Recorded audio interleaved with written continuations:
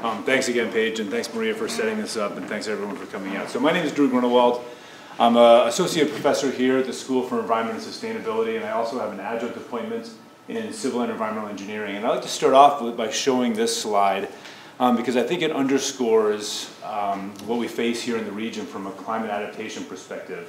There are massive scale climate processes that are affecting the hydrologic cycle in the Great Lakes region, but even more importantly, one of my underlying themes here is that the technology and the tools and the resources we have here in the Great Lakes system to understand the kind of processes you're seeing on that slide can be used all around the world to help improve adaptation to changes in the climate system.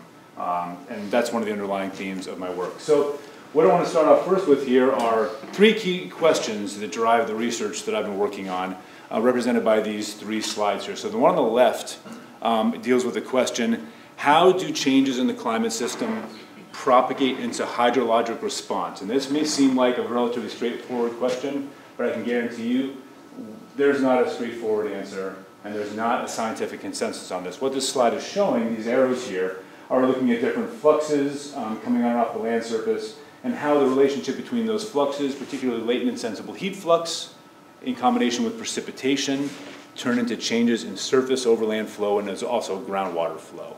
And again, there is not a good scientific consensus on how this works, particularly for large lakes, and also for engineered systems. So one of the things we work on here is the idea that in atmospheric models, in the atmospheric sciences community, our friends from class, this is a no-brainer. We use latent sensible heat flux models, but in the traditional engineering community, we often use temperature as a proxy for these flux processes, and on climate timescales, that's a problem. It can run into a real imbalance in the water supply when we use these different approaches. So question number one, how does climate change propagate into hydrologic response? Question number two, represented by the middle here, is how do uncertainties in hydrologic models, hydrologic data, affect water management decisions? So we did an awful lot of work over the past decade with the hydropower authorities in the Great Lakes region, and this is an aerial photo of Niagara Falls.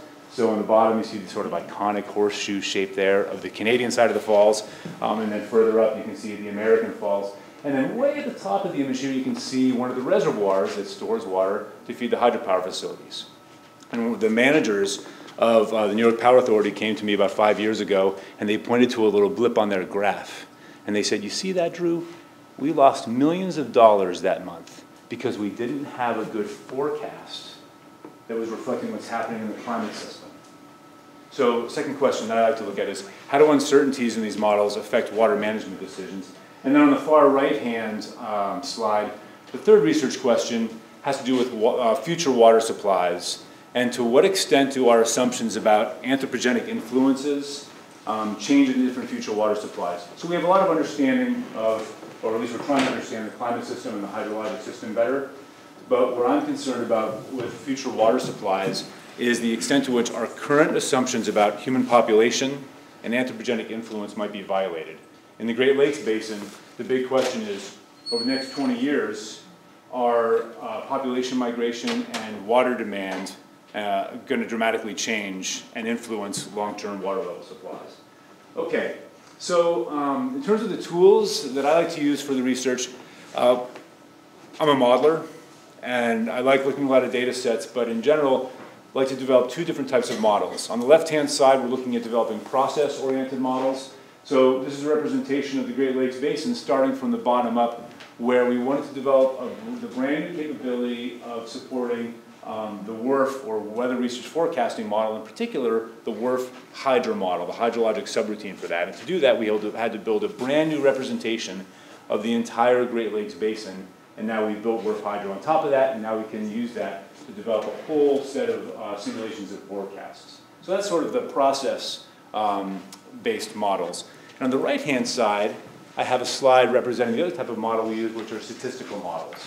So what this slide is showing here is what we did using a Bayesian hierarchical model to show how water levels on Lake Superior went from, and you can't really see this red dot here, went from this point right here across a record-setting surge to here. And every single one of these little bars right here represents the relative contribution of precipitation, evaporation, and runoff.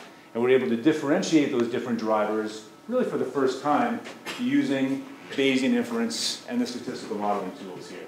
In terms of classes, I'm hoping to introduce a new course here that focuses on the hydrologic cycle from a water resources management and climate change perspective. That's the slide on the left. And the slide on the right takes a look at multivariate analysis. So this is showing the Pacific Decadal Oscillation and serial autocorrelation.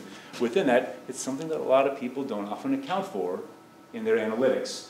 But that's a class I'd love to introduce here, either now or in the near future for Cs. And then finally, in terms of civic engagement, I want to focus in particular on the work that we've done with water levels over the past decade or so.